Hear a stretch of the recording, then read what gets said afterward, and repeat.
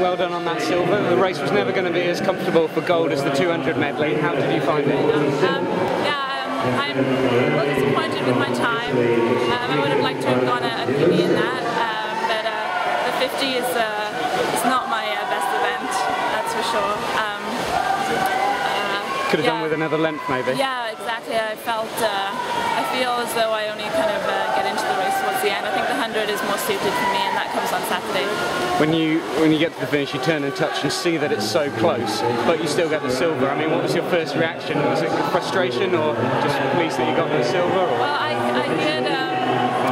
hear from the announcer about my time, and